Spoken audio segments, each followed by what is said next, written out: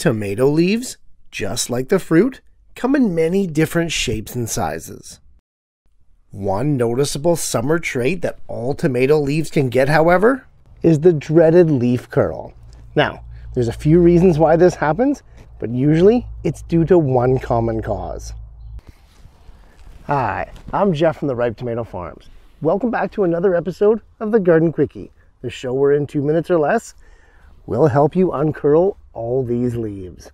And today's episode is all about why they do it, what's going on behind this phenomenon, and what can we do to stop or even prevent it. Hey, time's short as you know it is, so let's get into it. As we said off the top, tomatoes can curl their leaves for a few different reasons. Chemicals and herbicides can definitely cause this to happen, as can the actual tomato yellow leaf curl virus.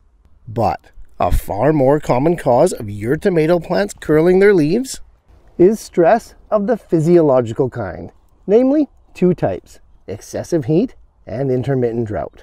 As an amazing survival mechanism, tomato plants will actually curl in their own leaves in times of stress to help mitigate any water loss.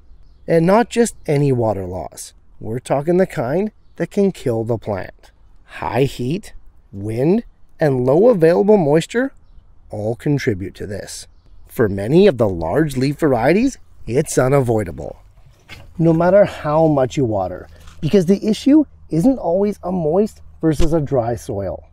Often, even in the presence of sufficient available water, the plant knows that its roots can't replenish the water to the foliage as fast as it's being lost.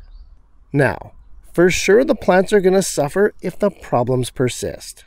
But a few instances during the hottest days of the summer here and there should present no lingering problems.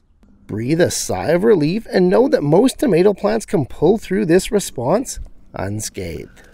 But they'll only do it if you check out the next episode of the Garden Quickie.